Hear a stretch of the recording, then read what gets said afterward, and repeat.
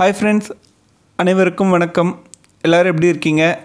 இன்னைக்கு ஒரு non veg recipe தாங்க செஞ்சிருக்கேன். ஆமாங்க, காரஞ்சாரமான ஒரு ரெசிபி தான். மட்டன் பெப்பர் ஃப்ரை, மட்டன் மிளகு வறுவல். வாங்க ஃப்ரெண்ட்ஸ், இது எப்படி செய்கிறதுன்னு பார்க்கலாம். அதுக்கு முன்னாடி என் சேனலை சப்ஸ்கிரைப் பண்ணாதவங்க சப்ஸ்கிரைப் பண்ணிக்கோங்க. வாங்க ஃப்ரெண்ட்ஸ், எப்படி செய்கிறதுன்னு பார்க்கலாம். முதல்ல இதுக்கு மசாலா எப்படி செய்கிறதுன்னு பார்க்கலாம் ஃப்ரெண்ட்ஸ். கடாய் சூடான பிறகு 1 ஸ்பூன் ஜீரகம், 2 ஸ்பூன் அளவுக்கு மிளகு, 1 ஸ்பூன் அளவுக்கு வரக்கொத்தமல்லி, வரமிளகாய் 4 போதும். இதில் நான் சின்ன மிளகாய் இருக்கிறதுனால 6 மிளகாய் சேர்த்துருக்கேன். இதெல்லாம் நல்லா சூடு பறக்க அளவுக்கு வறுத்துக்கலாம் ஃப்ரெண்ட்ஸ். நேச்சுராகவே இதில் கொஞ்சம் மாய்ஸ்சரைசிங் இருக்கும், அதாவது ஈரத்தன்மை இருக்கும். அந்த ஈரத்தன்மை போகிற அளவுக்கு வறுத்தோம்னா போதும். ரொம்ப ஃப்ரை பண்ணணுன்ட்டு அவசியம் இல்லை.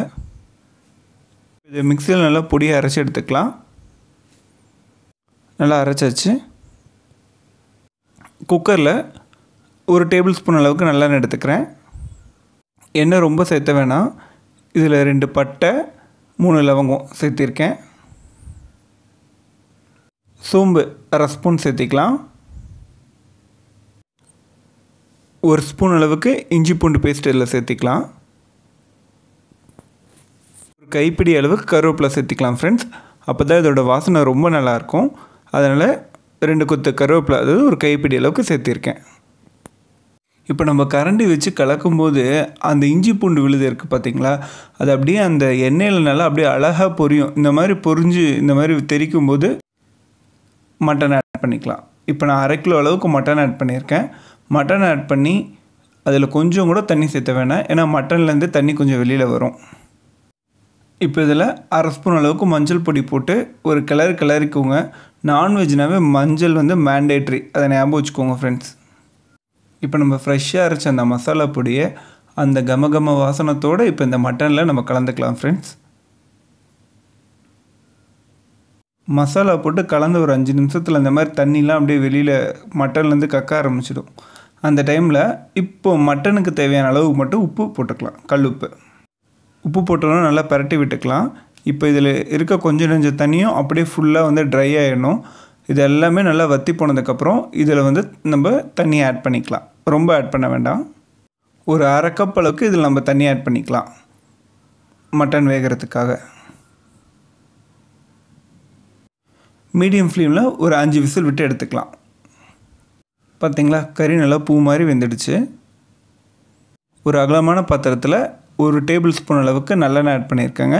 அதில் 1/2 ஸ்பூன் ஜீரகம், 1/2 ஸ்பூன் சோம்பு மட்டும் போட்டு அதை பொரிய வைக்கலாம். 2 பச்சை மிளகாய் இந்த மாதிரி கீரி மட்டும் போட்டுக்கலாம். ஒரு 1/2 கப் அளவுக்கு சின்ன வெங்காயம் இதில் நான் சேர்த்திருக்கேன்.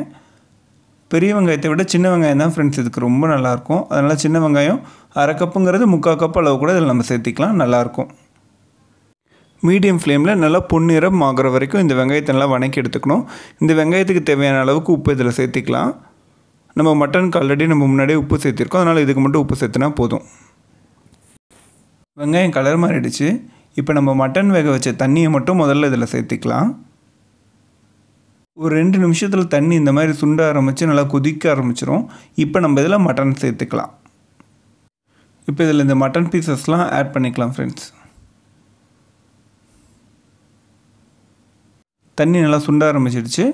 இந்த டைமில் இப்போ நம்ம 1 ஸ்பூன் அளவுக்கு மிளகு பொடி ஆட் பண்ணிக்கலாம். நான் இப்போ தான் மிளகு பொடி தனியாக அரைச்சி ஆட் பண்ணியிருக்கேன்.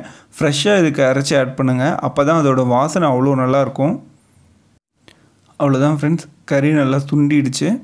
இது இந்த ஸ்டேஜ்லேயும் ஆஃப் பண்ணி எடுத்துக்கலாம், இல்லை இன்னும் நல்லா ட்ரையாக விடுறதுனால விட்டுக்கலாம். இந்த ஸ்டேஜில், அதாவது நல்லா ஒரு லைட்டாக கிரேவியாக இருக்கும்போது எடுத்துட்டோம்னா நம்ம சாப்பாட்டில் போட்டு பிணைஞ்சிக்கலாம்.